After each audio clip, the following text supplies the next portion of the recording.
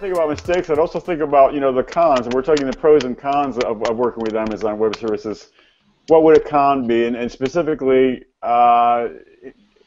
vendor lock-in? Is that something people should be really concerned with AWS, or is that not such a worry?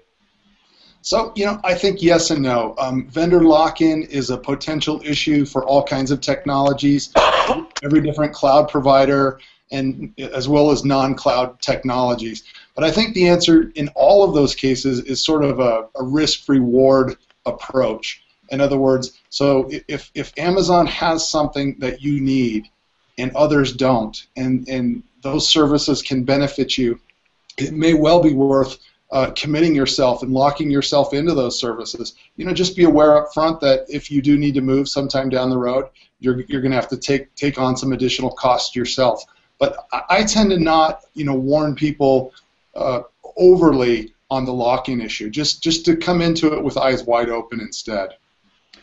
What about your post? I mean, I'm thinking about cons, and I'm thinking about what if people are shopping around. You talked about AWS versus Google Compute cost-wise.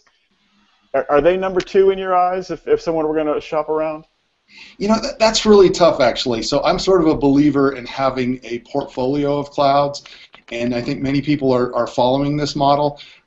People may use Amazon and Google, but I don't think it's really down to just those two. I think it's more looking at your applications, not even just as an entire portfolio, and picking the average cloud or the cloud that best meets those applications on average. I think it's looking at your whole portfolio of applications and picking the right cloud for each. I mean, you can get a little carried away with that, but if you start looking, you'll find, okay, Amazon, they're not the cheapest cloud, and they're not the fastest cloud, and their performance is not the most consistent.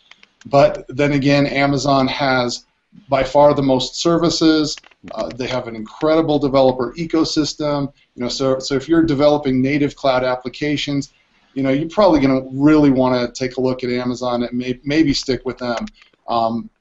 But if you're an enterprise and you have a variety of applications and you want an environment where you can have dedicated hardware mixed in with virtual infrastructure, virtual servers, and so on, there's others to choose from. You could look at an InterNAP or a soft layer. So I don't think there is one cloud, that beats them all. Amazon has tremendous advantages, and so do some others.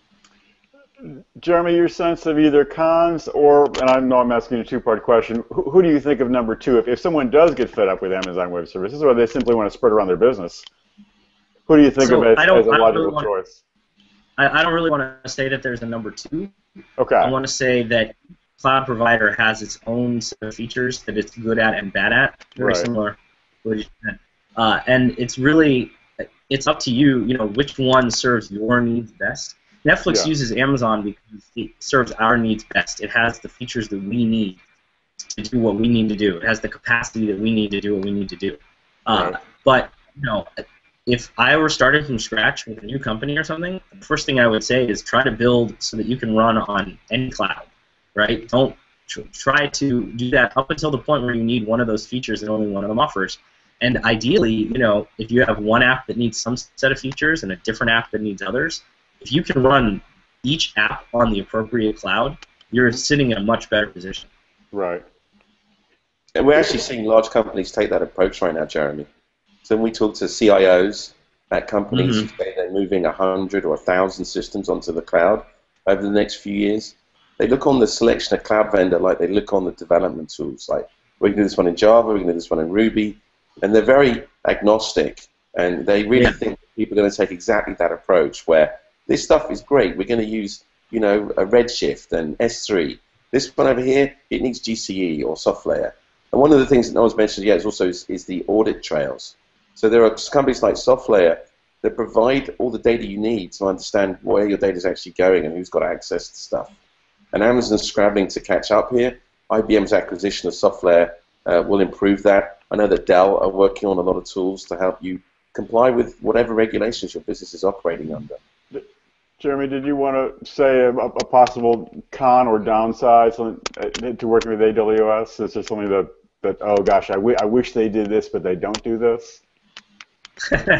No. No. All right, okay. You're a satisfied customer. I mean, we are super happy with Amazon, right? Yeah. If we weren't, we wouldn't. Sure. But, you know, I mean, everybody has their problems, right? There's small, minor, you know, technical things here and there where we Right. work with them and they work with us. And, you know, they have, I guess the biggest downside is that we're not their only customer. So Right. sometimes we have something that's very high priority for us, but it's just us. So sometimes that'll take a back seat. But you're going to get that with any cloud provider, right? You're not necessarily their biggest or only customer. So I think that's probably the biggest downside, right? Is since they're the biggest, that makes us even that much smaller of a customer for them. Right. Bernard, a downside or a con of working with AWS? Well, you know, I think a lot of companies, a lot of users are used to, even if they're you know, a good-sized company, they're used to a lot of handholding from their vendors. Mm-hmm. And Amazon tends to have much more of a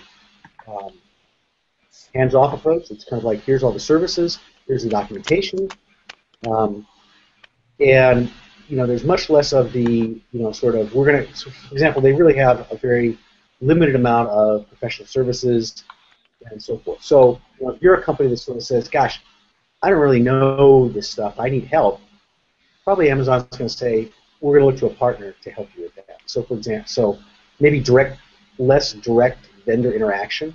Mm-hmm. Certainly, it's very difficult if you are an organization used to custom negotiating contracts, custom negotiating pricing, you know, striking a deal and then putting it into your procurement department to grind the vendor. That's very difficult to do with Amazon. They have a much more structured sort of, here's how it is, here's our terms and conditions, here's our pricing, here's the way it is. So you know, that's something you should be aware of. Interesting. Not a lot of hand holding.